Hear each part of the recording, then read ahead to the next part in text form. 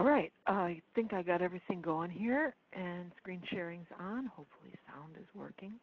And so this is part one of my presentation on the ancestral mothers of Paleolithic times. And we're going to do sort of an overview of some of the, well, really the oldest that I know of that archaeology talks about, female icons, primarily in Eurasia. But we're going to begin with one that I know of from northeastern Africa. There's a lot more to be discovered, I think, in the picture of the world civilizations. But I wanted to just parenthetically start out with a word on terminology, because these are often referred to as Venus figurines. And I'm not going to use that framework at all here, because this I consider to be really narrowing concept, not only a Eurocentric concept, but even within the European framework, very patriarchal Roman idea of female, and especially as a sex object, which is a lot of the concept that some of the early European scholars had of this when they discovered these images. And I think we're looking at I know that we're looking at a much broader range of meanings and ritual power, sacred significance, than fertility idols or sex goddesses or all these frameworks that you see so commonly used now. They're very much out of touch with what these people in these vast forest reaches of Eurasia, what their cultures might have really been about, and why they focused on female icons as a central preoccupation, really, of the ancient religion, the ancient spiritual traditions. So with that out of the way, we can begin looking at them. And I want to start in northeastern Africa with this figure from Tonton. I've seen varying dates for it. The first time that I found this image, it was being dated to 80,000 before present, years before present. And since then, I've seen estimates of it at 250,000 years before present. And I haven't been really able to authenticate that, but I've seen it in a lot of places, which on the internet you don't necessarily know that that's the reality. But we do have that date for another one, which is like this. Both of them, I want to go backwards for a second. Both of them have traces, especially this one, there's traces of red ochre on this figure. And this is a stone with a natural formation, which has been slightly carved to enhance the resemblance to a human figure. And so the same thing here, where we have a natural shaped stone, which may have had an eye added to it here, and maybe also a neckline. And so if carved, very, very lightly carved, but just drawing on that idea, excuse me, of an iconic human. So then we come over to Europe, and this is the oldest known European image that was found not that long ago at Hohlefels Cave in Germany, a piece of carved mammoth ivory, very tiny head. We're going to see a few examples like that. Huge breasts, hands curved around to the center of her body. She's clasping her abdomen. And we also see these interesting striated patterns, which are added deliberately. You can see them around her breasts, going sides of her breast to up her arms. And so what is this? Well, that is the question. And, there could be theories about these being stretch marks, but then why on the arms? And I really think that they are added as a ritual act, and they have some kind of significance to them. But what that is, of course, is lost in the fields of time. This figure has been probably the most famous of all these iconic women of the Paleolithic, from Willendorf. She of Willendorf, we'll call her. And you've got her hands reaching around to cover her breasts. They're actually resting on her breasts. And this figure, when she was discovered, in the scientific fervor of that period, 100 years ago, however long it was, They scrubbed her. You can see traces of red ochre embedded in her, but the protuberant parts have been scrubbed clean. And this was the scientific thing. We have to clean the dirt off of her. But in doing so, they also removed evidence, actually the fact that she had been caked with red ochre, the blood of the earth. The hematite that is the main ingredient in red ochre is like the hemoglobin, the red in our blood. And so there's really this very strong correlation. So this is the application not just of symbolic blood, but an actual essence, this substance. And it's something that's found all over the planet and still active in some parts of the world in ceremonially painting up actual bodies, as well as in Neolithic finds where you find both bones of the dead and also these iconic sacred women painted up in this way. Application of that ochre may have signified regeneration and rebirth. That seems to be the symbolism. Another thing going on here, we got this clearly delineated vulva, which we're going to see in a lot of the other images. And we have either cornrows hair or a hat, a cap, which it does appear to look like a cap, which is pulled over the face, or the face is really bent, the head bent over and looking down. And one of the modern theories about the shape of these figures has to do with a woman's perspective looking down at her own body and the attenuation of the legs and the invisibility of the feet on some of these figures, enlarged breasts and belly and buttocks based on her view. And, the idea then that these would be women who had actually created these forms. And we just frankly don't know about that. But anyway, we've got three views here of her. And she's very potent, not very large, carved out of stone in this case, and just extremely evocative. One of the things that's going on here is this is not an individual with a face. This is much more of a collective essence, I think, of the ancestral mothers, that she represents a collectivity. And it's not about individual personality or individual features. This is much broader than that. Here's another really old one, and this is from Galgenberg in Germany, out of a green stone, and we're looking at views of her both from the front and the back. This appears to be the back view, I guess, and dancing. So this is something that's important, too, because it's bringing through a ceremonial or a shamanic aspect of the ecstatic going on here, and the practice of women. One of the assumptions that's been so persistent in analysis of this, I remember when I began my research in 1969 and looking at these Time Life coffee table books about the dawn of man, and it was all about men creating all the objects and men doing ceremony with them, and women really have been sort of pushed out of a lot of those frameworks, that they were objects of a male gaze, but they weren't actors. They weren't spiritual leaders, as this figure seems to suggest in some of the other shamanic themes that I explore in my DVD, Woman Shaman, the Ancients, where you have these, we're going to see a few more other examples with the animal attributes in some of the female forms, female icons. And so here's something from France now, also pretty old. And on this one, you see the emphasis on the woman as progenitor. She's clearly pregnant here. Sometimes the figures are fat. They're not necessarily pregnant. But when you have these really protuberant bellies like this with this almost egg-like form to them, I do think we're looking at the gestation of a child.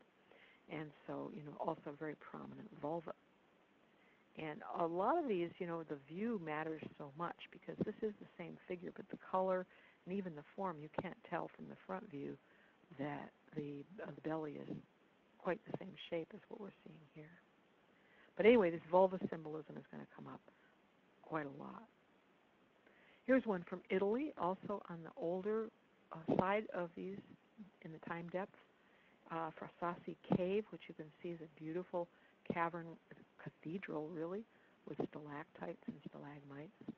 And we have this stone figure, again with this very egg-like rounded belly, and the arms reaching out, almost like they're holding out an offering. And it would be nice to have some other views of this. I would like to see it from the top. It looks like she might have an object held between her arms.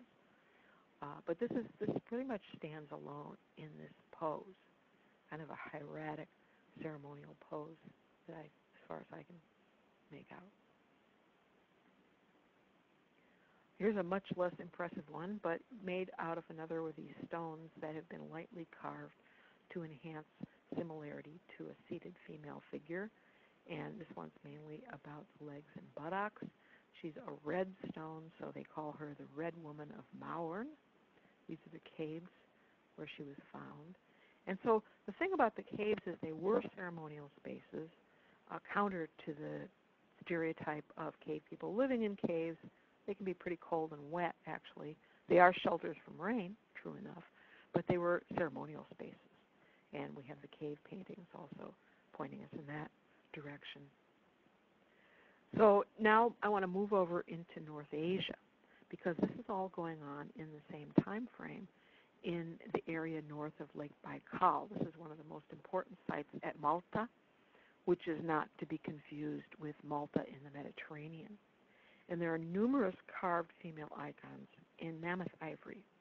And they were hunting woolly mammoths in this part of Siberia, even then, cold like it is now, but it was glacial era. And they were making houses out of mammoth bones. They're probably using the skins also, and some of these, is it a hair or is it a hood? There's a whole question about that. But a lot of these are very small ivory amulets that would have been worn or carried or held, perhaps placed on altars, and very often with the hands held to the center of the body. This one has this really beautiful face, very evocative. And so here's some more examples of them. And here at the far ends, we're looking at front and back of one figurine. And so you can see some of them are faceless, others are incised with faces, hands all to the center in most of these cases, sometimes almost like a loop with the arms touching in the middle. The entire bottom of her body being centered on the pubic triangle, and we'll see this dotted pattern along the top of the pubic triangle that appears on a number of images in this show. Here's another view of some of those same figures. And so the watershed going into Lake Baikal, these settlements that we're looking at here, Malta and Buret, are also right along that watershed. So these are geophysical qualities that gave rise, people wanting to be near the fresh water. And they're taking the bones and the tusks of these mammoths and they're carving them into these female icons. There is a strong, virtually absolute preoccupation with the female form in these. And the female as this something that was very important. They're focusing on, I would say it's ancestral women, ancestral mothers. The hands to the belly tends to underline that. These are much flatter than what some of the coeval ones going on in Western Europe. This one's known as the Black Lady, or they'll call her the Black Venus, but we're not going to play that here. But this theme of blackness recurs in a couple places, both in Europe and Asia. This one has double face, they say. I'd like to have another view there, see how that plays out. Hands still to the center of her body. These beautiful ivories. They're all very ancient, 24,000, 26,000 before present, somewhere in that range. And some of them are stippled all over. And you have patterning, which has been speculated compared to the fur coats that women make in Siberian cultures, even fur mosaics. So that's one way of interpreting it. You've got really strongly marked the pubic triangle, not much in the way of breasts. And then this one stippled all over her body. And this has also been speculated that actually it's not a coat, but it is a woman as an animal totem, that she is a being with fur all over her. And you could think that as well with this. And you can see a lot of these have little drilled holes so that they would have been worn or hung. But it's interesting because they're drilled from below. And so if they were hung, it would be upside down. This one is an example of how one single piece can look so different by different views, different lighting. And so you see the most detail on this and how deeply the eyes are incised. Here you can hardly make that out at all. And so, it's interesting because sometimes I've gotten confused looking at these images and then finally realizing that's the same picture. I mean, it's the same icon. It's just different photos. Well, this one especially brings out what looks like a necklace patterning there on her chest, all with these very deeply grooved pubic triangles. And this groove above the pubic triangle is diagnostically female, anatomically. Men tend to have a smooth direction straight down to the genitals, whereas for women there's a fold there very commonly, where the pubic bone is sort of aligned differently. Here's a little bit of a better view. These are all different views of the same piece, and you can see more clearly here the dotted pattern around the vulvic triangle. And these patterns also show up in Southwest Asia, in Northeast Africa, in the Neolithic period. And she also looks as if she might have a necklace here.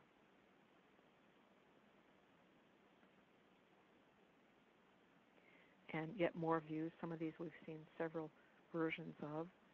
This one with, again, just a very slight female genitals.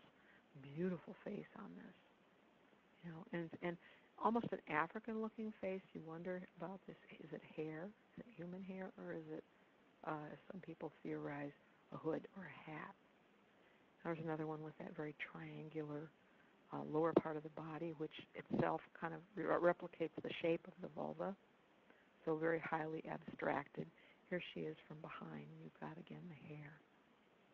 And here with this one as well, this could be the legs with a line between the legs, or you could look at the whole lower part of her body as a vulva. And the patterns on here, as far as I can tell, these are not carved by a person. These are little creatures feeding on the bones all through these ranges of time. And so they left these little inscriptions all over the bodies. Here's Buret, and just a little further north, I think, from Malta.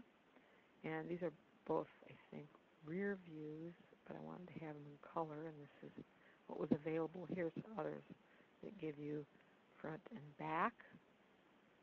So you could argue for that one being somewhat ambiguous in gender. They're not as strongly female identified as what we've been looking at so far. And then also from Malta is this very interesting plaque carved with serpents on one side and this really dramatic spiral, dotted spiral pattern on the other, and surrounded by smaller spirals all the way around. So this opening could have been for wearing it and, as a protective amulet, but it could have also been for use as a bull roarer, where you whirl it around and it goes, whoo, whoo, whoo, whoo, whoo. And it's like this is a way of creating sacred space. It's a very powerful ceremonial act that is found in a lot of different parts of the world. So now I want to go back to Italy, which is kind of left off the radar by a lot of examinations of this. You tend to have more, France and, than Southern Europe. But they do have Paleolithic figures there in great numbers. Here again, you've got this egg-like, pregnant-looking belly. So I'm making a distinction between what are just fat women and ones that really do have this bulging belly on them. And also kind of a vertical symmetry going on here, the shape tapering at both ends. Maybe the arms are gathered over the chest as we've seen with some of the other figures, such as at Willendorf, but it's not really clear here. This is very abstract, except the center of the body, which is pretty naturalistic. So there's an important site in the Italian Riviera called Balzirossi, and these are limestone caves facing the Mediterranean. And they found at least 15, and maybe more. There's some dispute about the authenticity of some of them. 15 of these icons there in that coastal area. And as you can see, colorful, made out of different colors of stone. We're going to look at some more detail. I don't think I have this one again. This looks a little bit like it's been broken through the ages. This is a front view of one we're going to see in 2 slides from now. And this one was one of the first that I had ever seen when I really began studying this way back 45 years ago. And, they would call her the Venus of Menton. I thought she was from France, but in fact this is Riviera. And you've got views of her from front, back, and side. You can see the non-facial quality of the head. This is in the back where it might be a hood or hair. And it's almost serpentine, or some of the shapes of these heads look less like human heads and more like animal heads, such as serpents. But very strong emphasis on the breasts in a lot of these sculptures. And beautiful colored stones are being used for a lot of these. So this one is mammoth ivory, and you've got a side view. This is the one I was showing you before, that you can see a little bit more of the face on this side view. But lots of red ochre was rubbed into here, and bits of it have split away over time, broken off, but they didn't get all the fragments back together. But that application of red ochre as a way of ceremonially increase, renewal.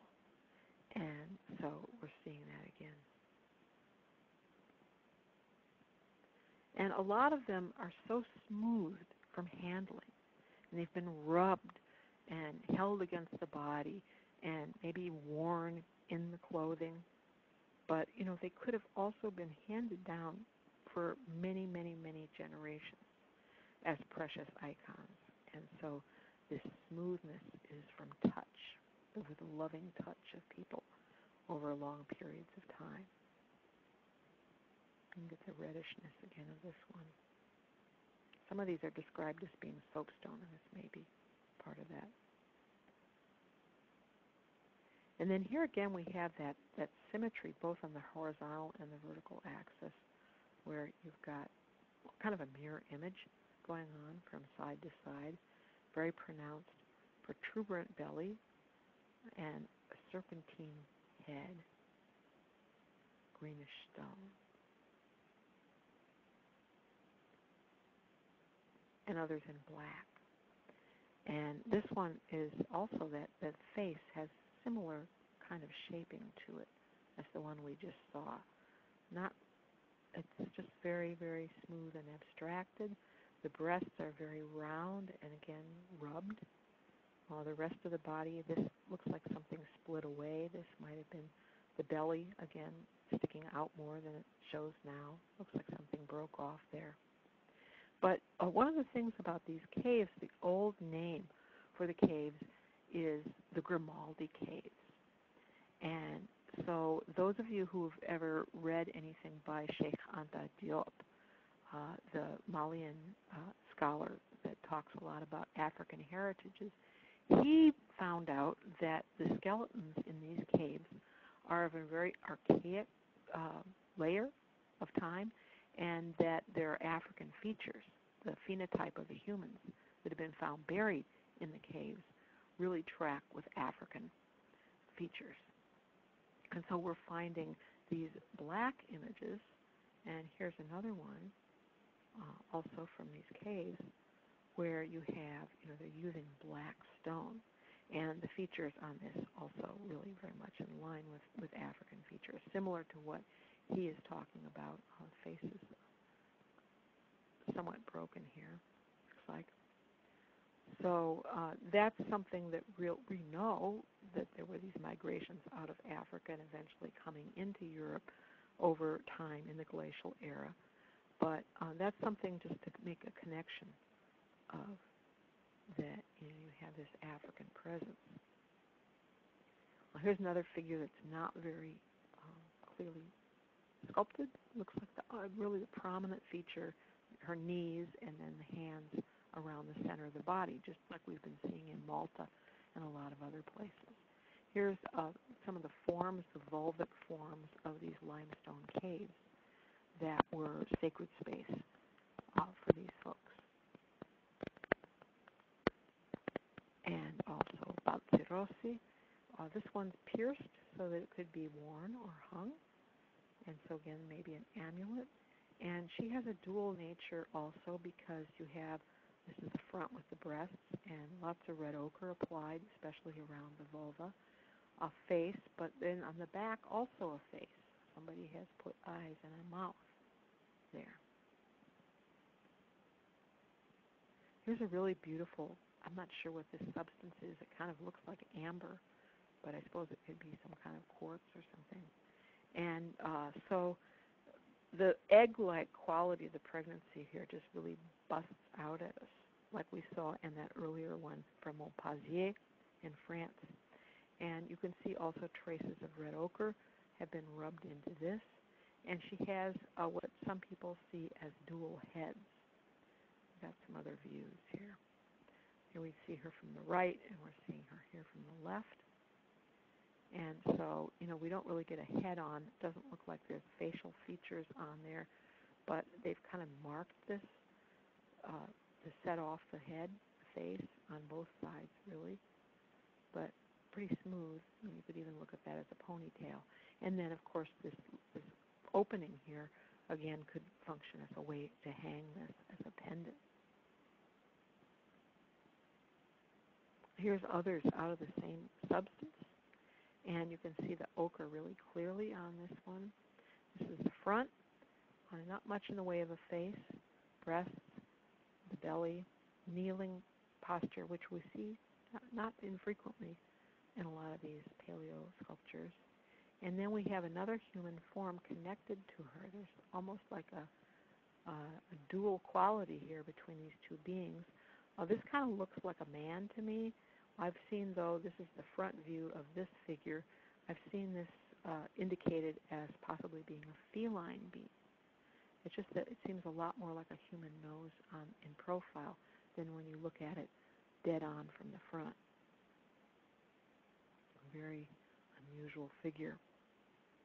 And then this one is really drenched in dualistic symbolism. And she's reversible. So we're looking at 180-degree rotation here. This part with the head broken off, and you've got, again, breasts, the belly, the legs terminating in, I suppose, toes. We come around to the other side, and the legs become forearms that are held up to and covering her face. And she's kneeling, again, with a large belly. So there's this switching that's happening. And this is also a pendant. You can see that it's got the opening there for it to be hung. So doubling is a theme in this archaic world. And we see a lot of it in France, where this relief was carved at Lostel in the Dordogne Valley of southwestern France. And so you have a rather deeply grooved image of a woman who is kneeling in a birthing posture. She's actually holding her ankles. You see this a lot in birth imagery. You can see her breasts and her belly. And then emerging from her is another figure, as if she's giving birth to that figure. But it's not a baby. It's not the size of a baby. It's a mirror image of herself. And if you look at the overall shape, you can see that this is completely congruent across both the horizontal and vertical axes. And so it's almost like they're saying, well, the offspring of the ancestral mother is her double, is another form of her. And so that double emerges as a fully realized being. They're not, the infant size, but like another reflection of herself.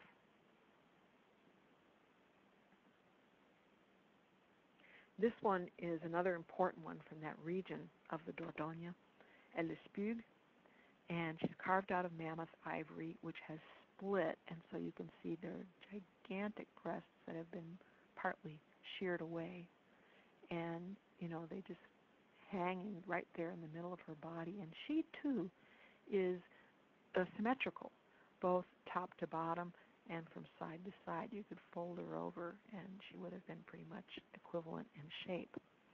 The tapering of the legs to the bottom is very characteristic of a lot of these figures, and it's been theorized that this would make it easy to just stick her in the ground, maybe in sand or on an altar in some kind of soft substance that would hold her up, kind of a pillar effect in a way.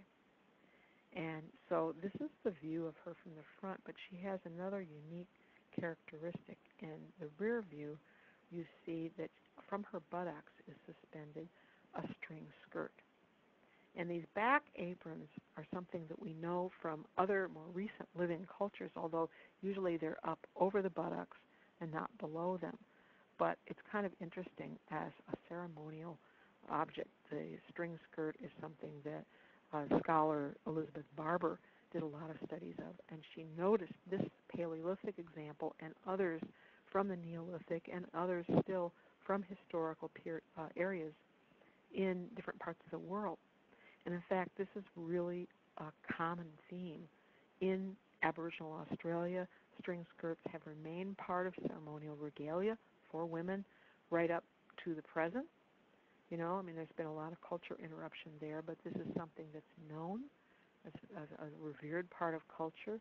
We see string skirts in Guinea-Bissau, in West Africa, and in the Andaman Islands, in the Bay of Bengal, and in ancient Chile. There are figurines with string skirts, so there's a lot of this, as well as many living examples, various societies around the world, and very much tied in with female ceremonial culture.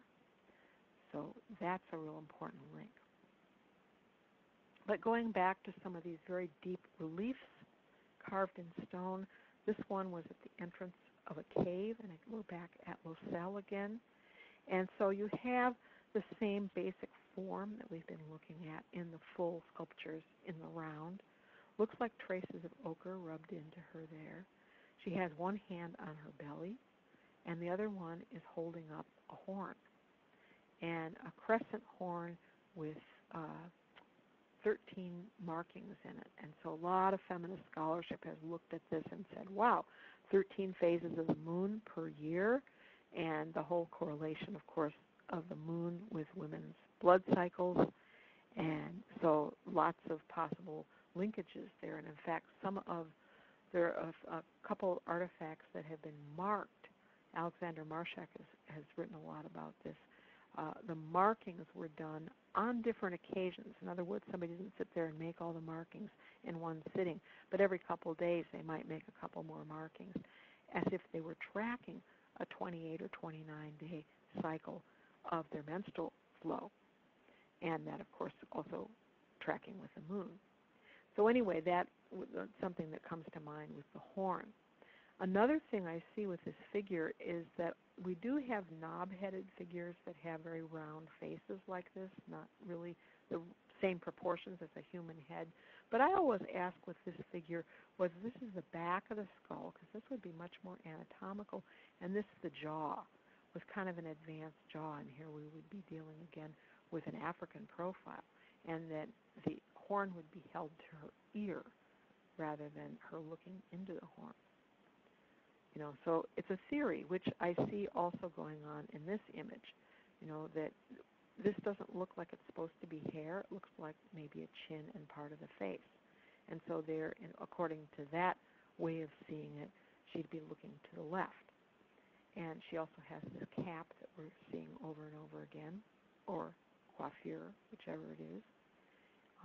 Same basic form that we've been looking at with the very heavy, long breasts. These seem to me to be Mature women, they don't have the high breasts of young women. Older women are a theme, and this goes back to this grandmother's ancestral women focus that I see these, interpret these through. Another relief from Dordogne, from Le Terme Pialat, and in profile and also facing straight forward. Very abstract piece. And this one from La Moute, where you've got a sandstone piece, and she looks like one of the figurines, except she hasn't fully emerged from the stone. They're just sort of showing her there embedded in the background of sandstone with this this is really a sort of a button-shaped head, but very naturalistic, the rest of the body.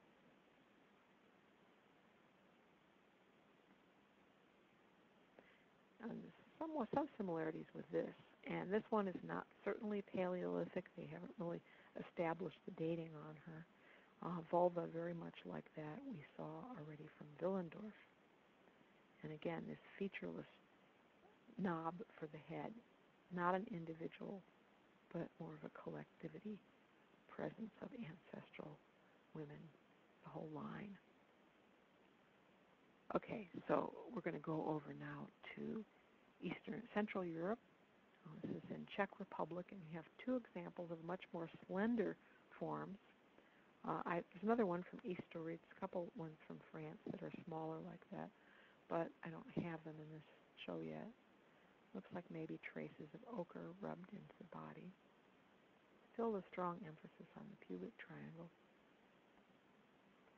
And then here, this is a very important site, Dolny Vestonich, that I talk about also in the Woman Shaman DVD. And this figure, you've got the belt. So again, ritual belts, it's a thing, and then the vulva. And that's the figure. It's only just the lower part of the torso. But really, on our topic of today, of the icons, this is one of the very important ones, because she's not carved out of stone or ivory or wood even. She is the oldest clay ceramic fired figurine that we've ever found in the world. And she is believed to have been made by a female shaman who lived aside from the main village, kind of more secluded. And instead of a regular hearth, she had built up clay walls around her fireplace so that she was actually firing clay. So look at the dates on there. This is our earliest known ceramicist. And they have various reasons for thinking of her as a shaman, including that separate dwelling. You notice, so we can say that she probably created this figure, she was inventing a technology that, as far as I know, nobody else on the planet had done yet. And she's making a figurine along the same lines as the carved ones that we've seen, and also the belt particularly, which we saw in the last figure, is also prominent here. She does have a navel. Well, you don't always see that on all of these figurines. And then you've got this kind of hood-like face, very abstract with almost serpentine eyes. She also did a lot of animal figurines.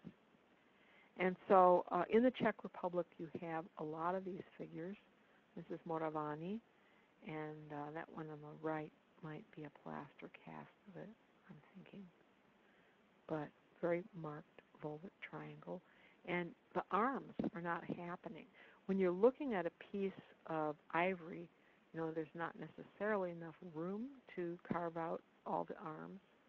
I'm not sure if that head is broken off or it was headless to begin with. But they have the same pattern. And then going to Spain for a moment, I don't know of any carved figures except for this one out of Spain. And this is a site called Las Caldas in the later part of the Paleolithic. And these are four views of the same piece of carved bone. So you've got the woman with a head of a mountain goat, an ibex. Here's the horns going up. Here's her face. You can see a human lower body, vulva, but she has hooves at the bottom.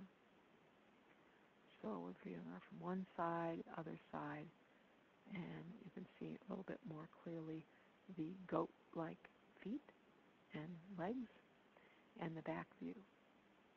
And also incisions on this upper part. And this is broken. We don't have the full piece. So that association of woman and animal, maybe a shapeshifter, possibly a medicine woman, or an ancestral figure that is associated with a clan animal, that borderline between human and animal in a lot of this ancient culture. It's very common. I don't know very much about this site of Pavlov, Eastern Europe somewhere, but very interesting figure who appears to be robed, almost like a nun with her hands, tucked into her cowl and her robes. No face, just this kind of pillar-like head.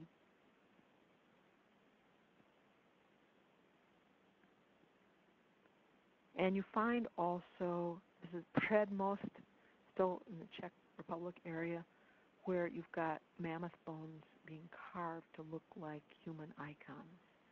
And these seem much less gendered. I mean, you could argue that these are breasts. We'd have to see these from more angles to really make that part out.